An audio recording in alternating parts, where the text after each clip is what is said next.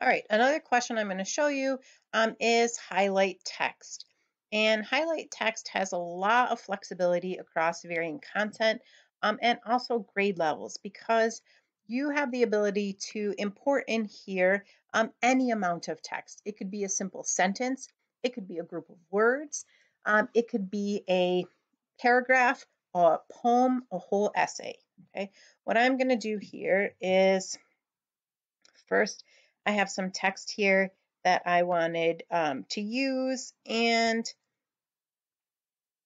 I want students to just look at this one single paragraph. All right, so I'm going to go back here, paste my paragraph in here, and my question is going to be,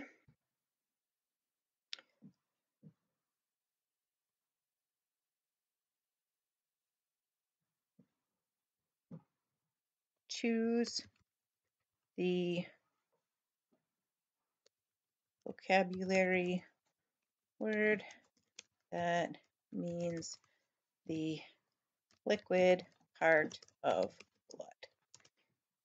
All right, now I'm going to go to possible responses.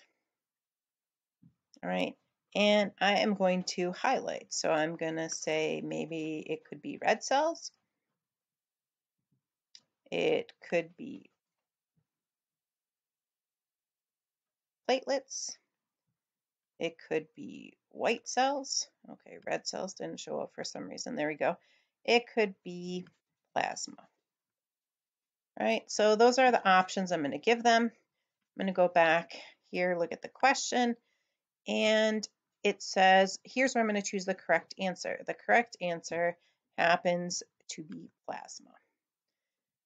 Not a partial match because I'm not having them choose multiple answers. When might you actually want them to do partial match? I'm thinking younger kids, you're doing rhyming words. You have a list of words. Choose the words that rhyme with hat, and they have to pick all the words.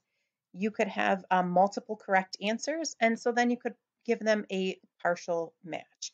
So maximum selection, 1. Okay? I'm only letting them pick 1. Okay, that's it. I don't have to fill anything out there, but that is a possibility. And then I'm going to click Save. Since this involves a little bit of reading, some more cognitive skills, I'm going to raise the point value up to 3 for this one. Okay. Now, there are a few more question types: math, short answer, number line, and chart.